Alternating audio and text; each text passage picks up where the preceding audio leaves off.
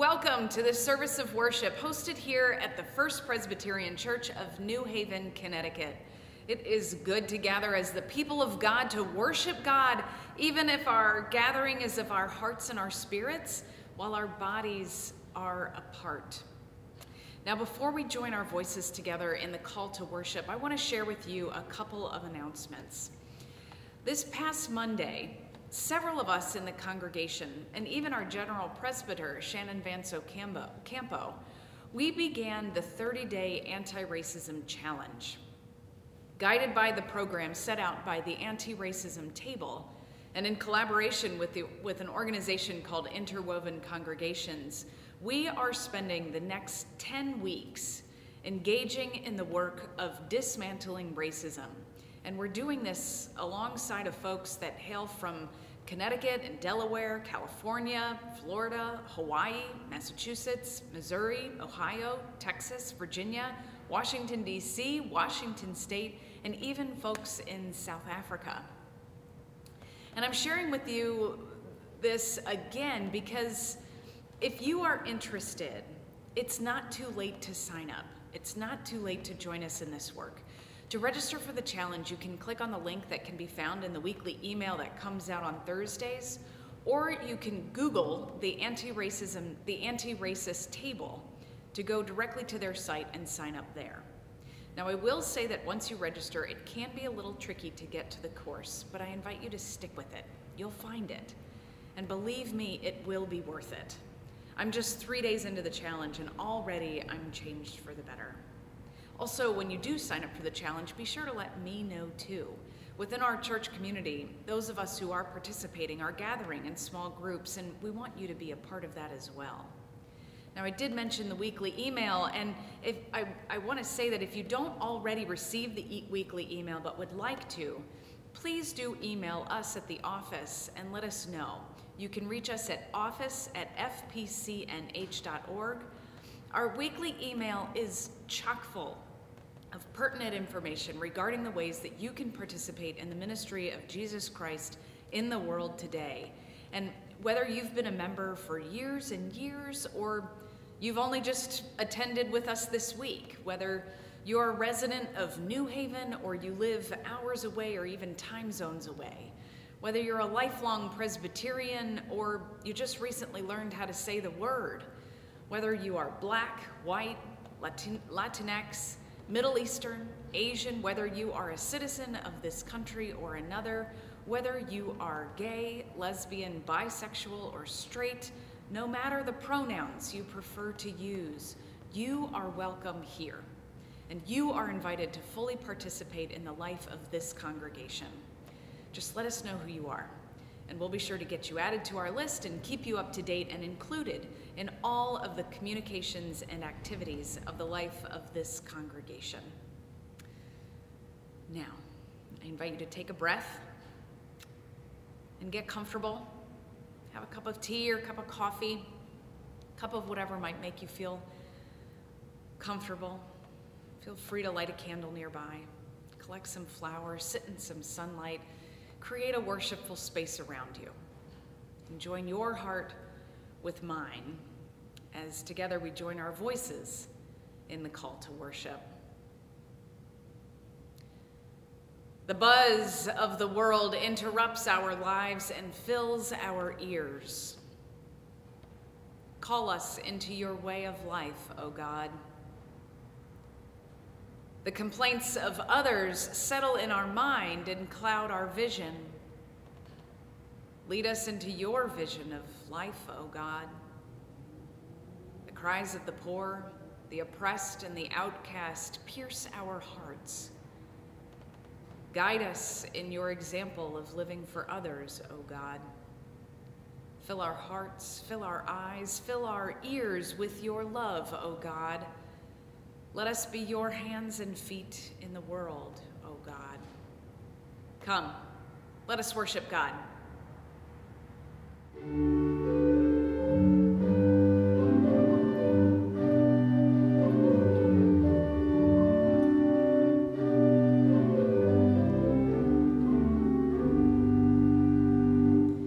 Mighty, O the great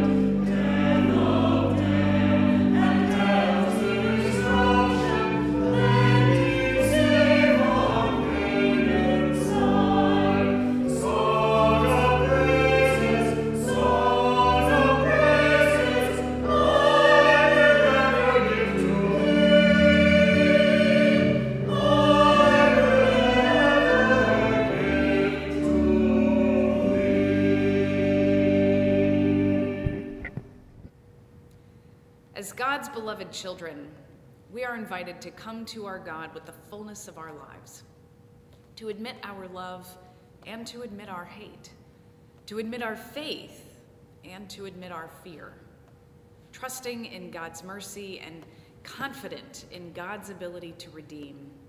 Let us prepare our hearts to hear God's word today by praying a prayer of honesty. First, we will pray in silence, and then we will pray together a prayer of confession. Let us pray.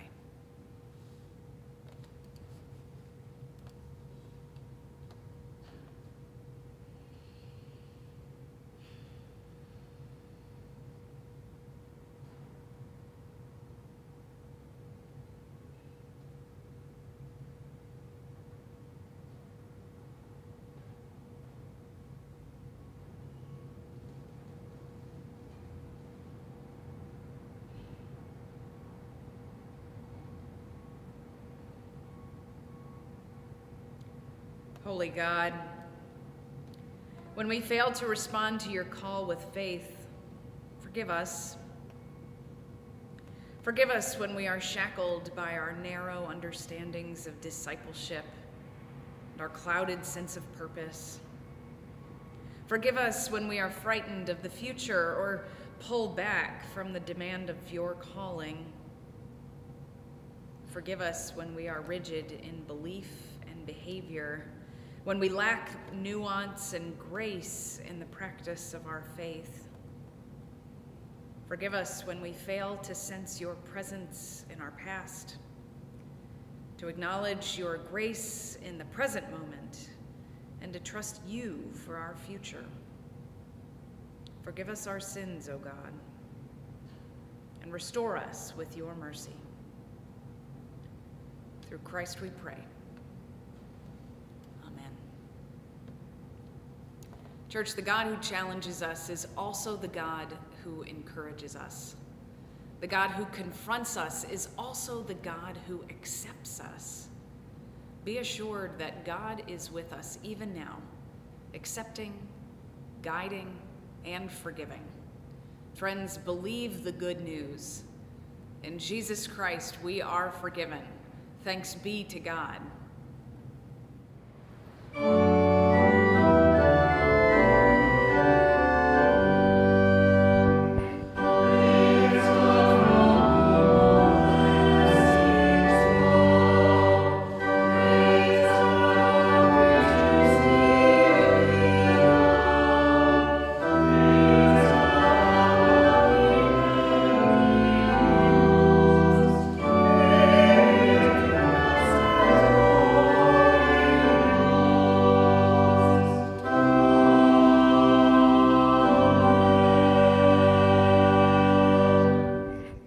First scripture reading today comes to us from the book of Proverbs.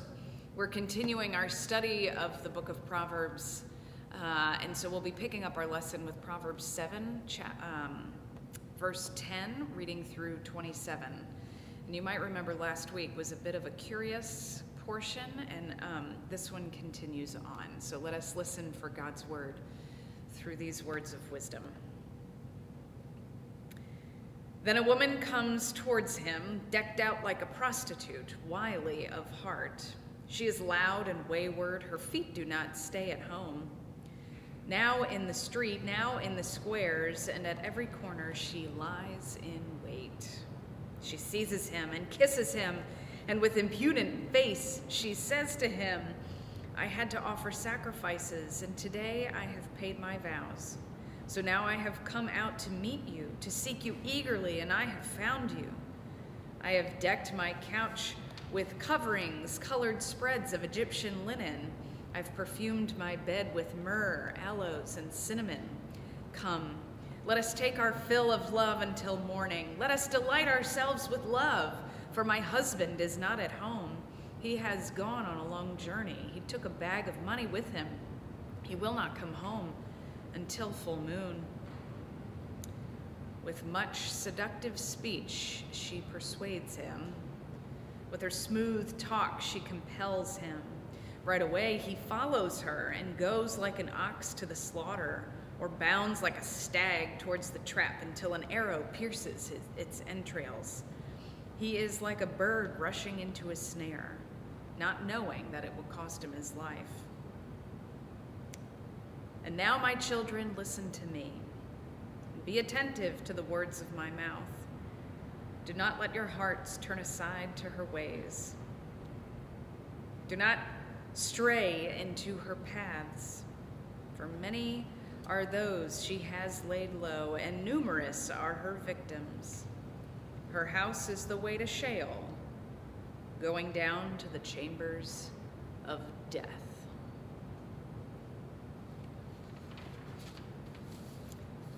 Thanks be to God for these words of wisdom found in our book of Proverbs. Learning to drive a car is an exciting time in life.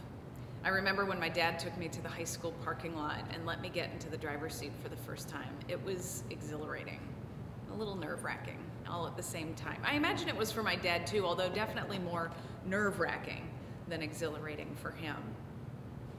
Learning to drive a car is about feeling the car, understanding that a car isn't a toy, that it's heavy machinery. It's important to learn the rules of the road, being mindful of the speed limits and what the symbols all of the signs mean, but it's also about reading the road, about reacting to surroundings, being mindful that there are other cars on the road too. It's not just about my safety on the road, but I'm responsible for the safety of other people too. And when we do that, everyone has a better chance of getting to their destinations safely. A former parishioner of mine, his now adult daughter has autism spectrum disorder, and he shared with me that when he was teaching her to drive a car, rather than teach her the rules of the road, the rules of driving, he taught her to be predictable. For her, rules were hard and fast. If the speed limit is 65, she would drive 65 miles an hour. Rather than teach her the speed limit as a hard and fast rule, he taught her to be predictable to other drivers. If the rest of traffic is moving at 74 miles an hour, well, she can move at that speed too to stay with the flow of traffic, and she would be more predictable to the other drivers around her. While it's important to stay between the lines, if she sees other cars ahead swerving to give way for a stranded motorist changing a tire, well, she might need to swerve too. Swerving would be predictable to other drivers in this instance. Be predictable, he taught her when she was learning to drive. And I keep thinking about that lesson. Even these many years later, I'm finding many, many more applications of this lesson, actually, that go beyond driving a car. Be predictable. Be predictable. Today, we're continuing our study of the Gospel of Luke, and we'll pick up the story at the beginning of the 6th chapter. Up to this point in his ministry, Jesus has called a few disciples and has been teaching all over, traveling from city to city, from village to village. The crowds around him are growing, and more people are paying attention to what he is saying and doing. He has healed many who have experienced illness. He has cast out demons from people, leaving them healed and whole again. He's helped fishermen catch more fish than they've ever caught before. Some know that he's the Messiah. Others are wondering. Some are worried that he might threaten their power or position.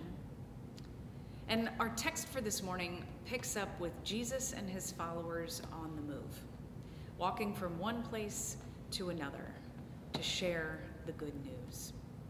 So I invite you to turn with me to the Gospel of Luke, chapter 6, verses 1 through 16, and let us listen for God's holy word. Let us pray.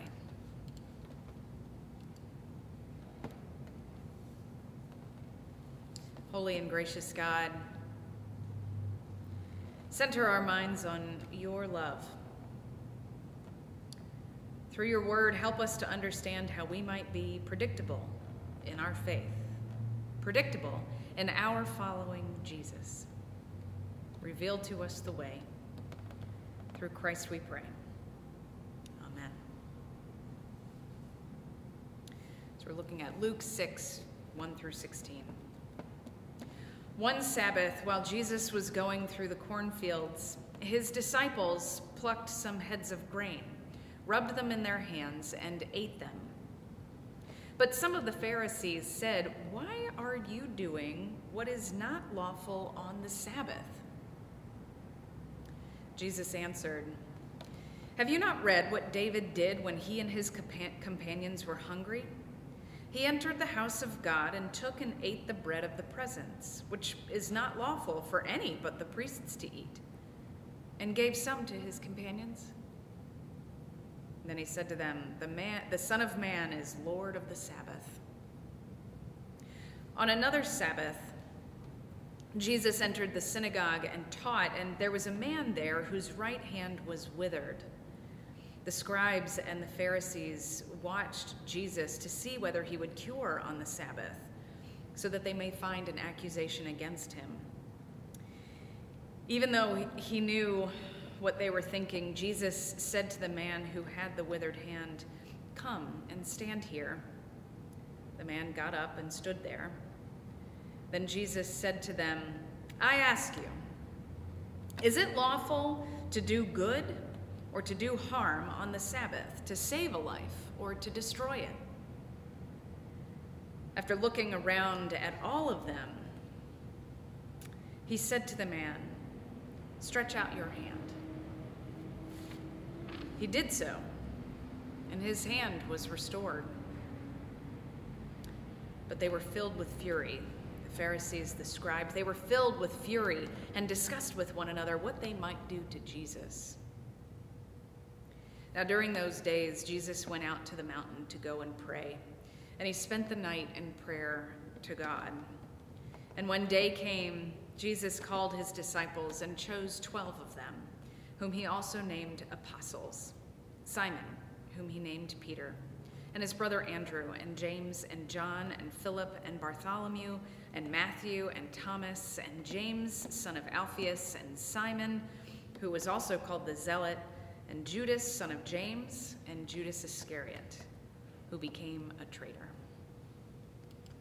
This is the word of God for the people of God. Thanks be to God. Okay, so Jesus is on the move from place to place, and people are following. Some are following because he has invited them to come with him, and some are following because they are so genuinely curious about what he is saying and doing that they can't help but follow. Others in the crowd are following with more of a suspicious curiosity. They want to know what he's up to. They want to find his flaw. So they follow, hoping to trip him up. And the first scene of our text for this morning raises this last group to the fore. The Pharisees among the crowd, they see one or two folks that they know to be loyal to Jesus pluck some heads of grain in the field where they were walking. They rub the freshly plucked grain between their hands. Grain emerges, and they eat the grain. And the religious leaders, well, they murmur to each other. So, oh yeah, I saw it. I saw them pluck that right out of the ground and force it from its shell. Yeah, it's the Sabbath. I know. They should have thought about what they were going to do to eat today. They should have thought about that yesterday, like we did. They're caught red-handed. Okay, let's go see what he has to say about that. So they hustle up. They hustle up through the crowd, and they tell Jesus what they saw. They say, "Your disciples back there, they were just picking grain, eating it. They were just eating it just now. You know that it's the Sabbath. You call yourself a religious leader? How could you let them do that? How could you?" And reminding them of the story of David and his troops, Jesus says, today is the day for honoring the Lord. The Sabbath is a day set aside to honor and love God, to study God's word, and to reflect on the ways we live a life honoring to the God of life. Is that not what they're doing? Is that not what they're doing? And a week or a couple of weeks later, Jesus is teaching in a house of worship, and the congregation is a mix of his followers, some locals who are curious and faithful, and also some who are feeling threatened by his teachings. There's also a man present with a withered hand, and the Pharisees again murmur to one another knowingly, "Yeah, I see it. I wonder if he's going to try to make that guy's hand better. If he does, we've got him. That's it. There's no way that he can get away with that. No way." And Jesus sees the Pharisees' glare of disapproval, and he sees the man with the withered hand, and he invites the injured man to come forward.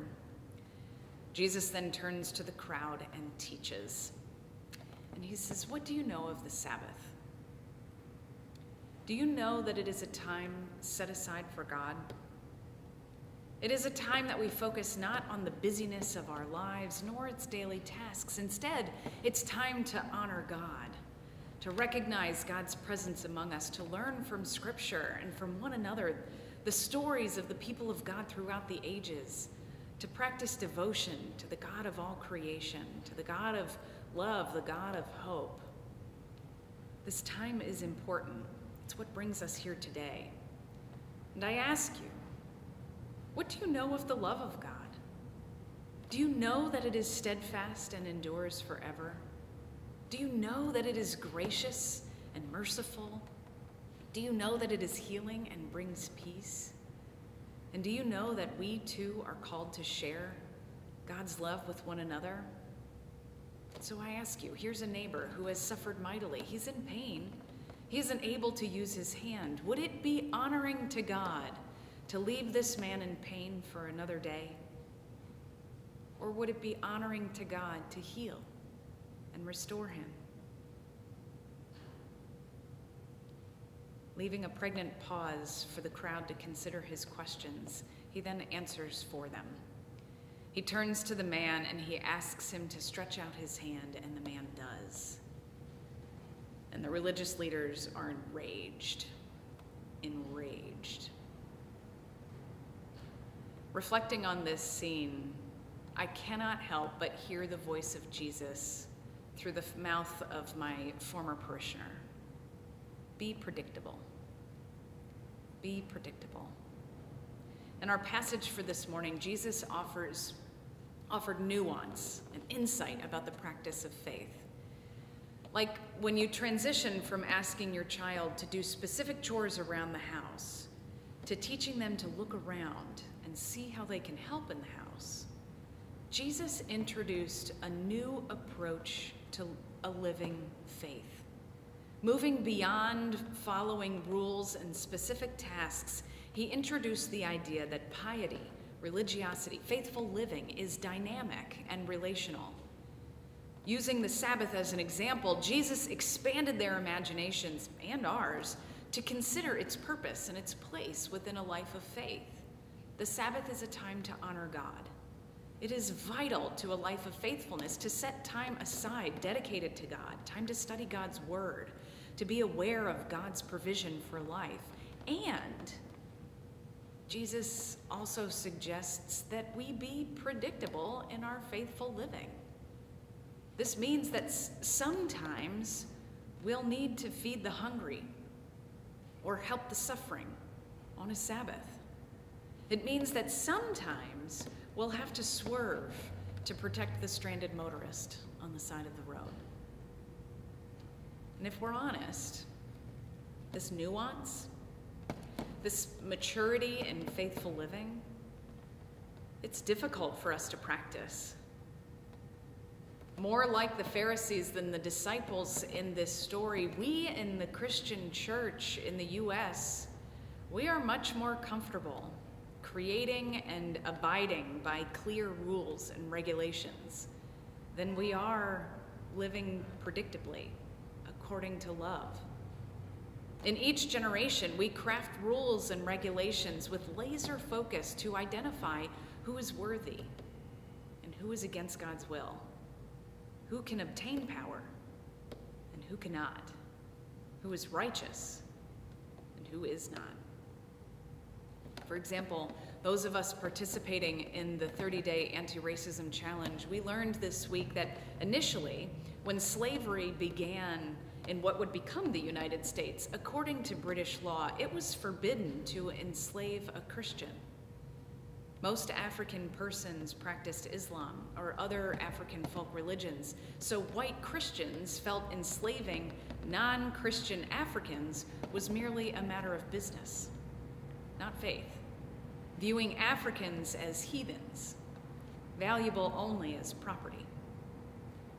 Eventually, enslaved people began converting to Christianity, but rather than see their property as children of God, as baptized in the same waters as themselves, rather than do the predictable thing of abiding by Jesus' teachings to let the oppressed go free, the white Christian church went back to the drawing board on the rules and regulations. Much like the Pharisees focused on the Sabbath and disregarded the hungry and the suffering in our scripture passage this morning, 17th century white Christians in the U.S. became laser-focused on one expression of faith: evangelism.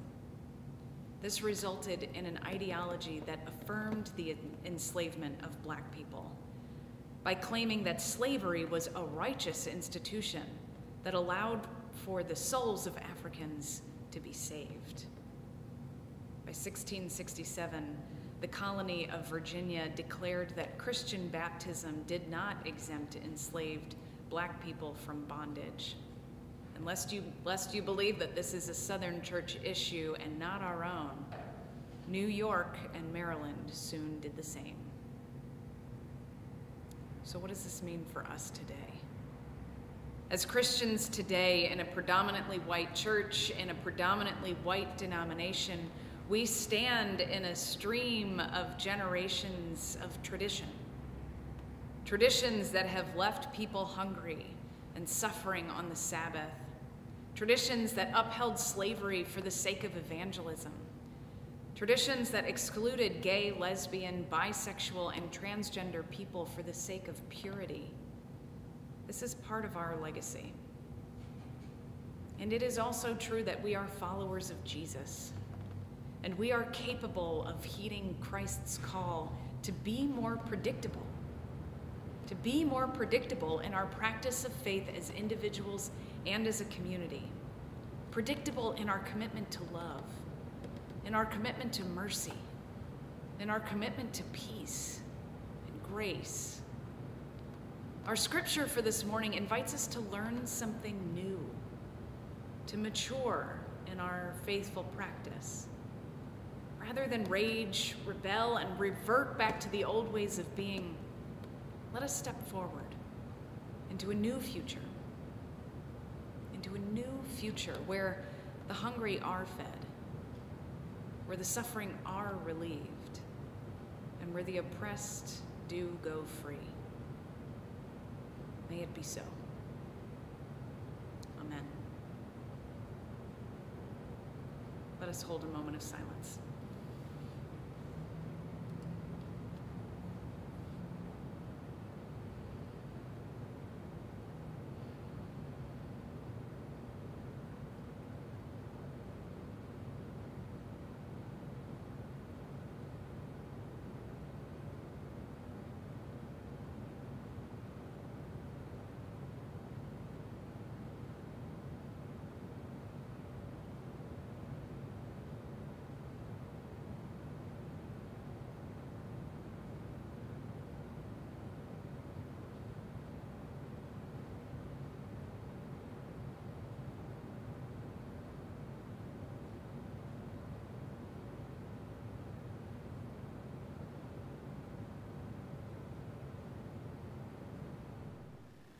Good morning, friends.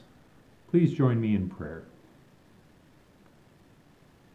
Dear Lord, we pray today for God's people throughout the world, for our church leadership, for this gathering, and for all ministers and people. We pray for peace, for goodwill among nations, and for the well-being of all people. We pray for our nation, for healing unity, and justice. We pray for the poor, the sick, the hungry, the oppressed, and those in prison.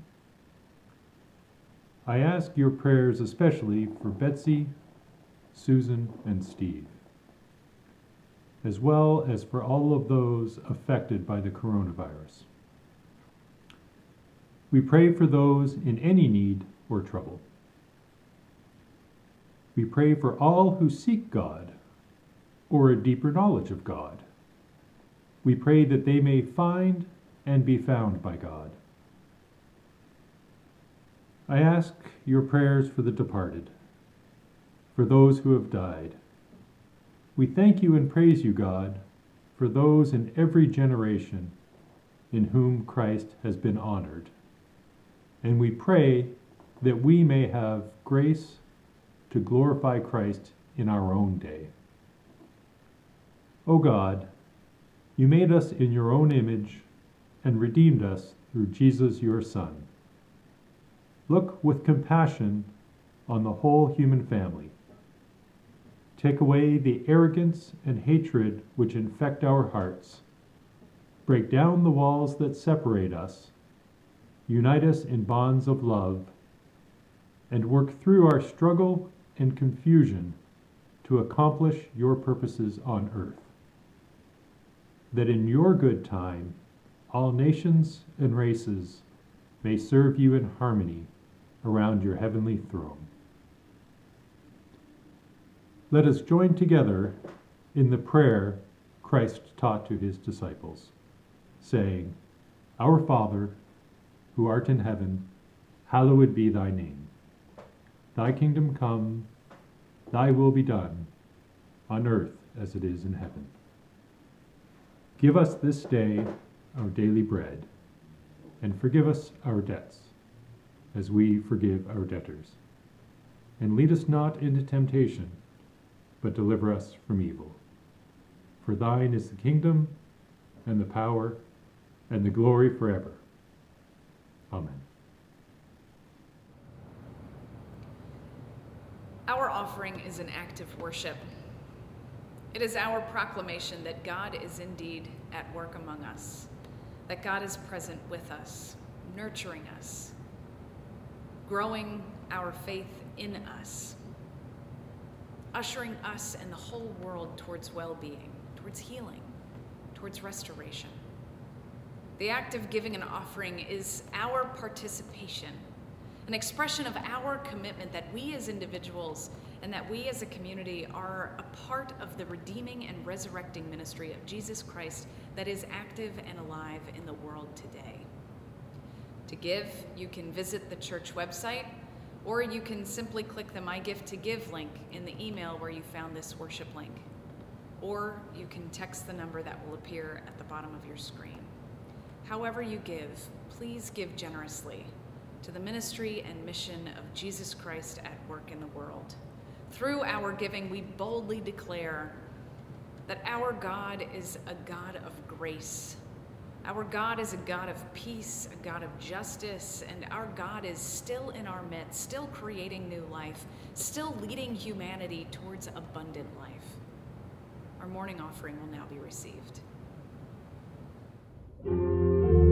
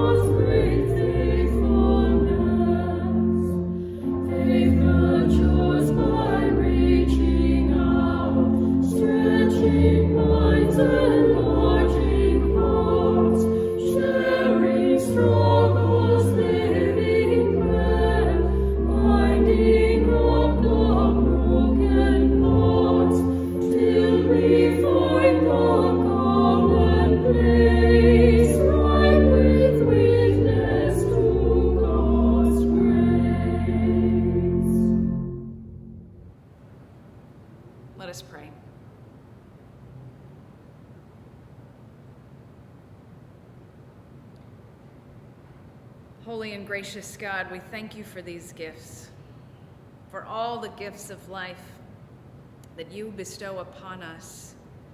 We give back a small portion, but we pray, O God, that this portion will be magnified for your love. Grant us wisdom to be good stewards of these gifts, and may the whole world know your peace. Through Christ we pray. Amen.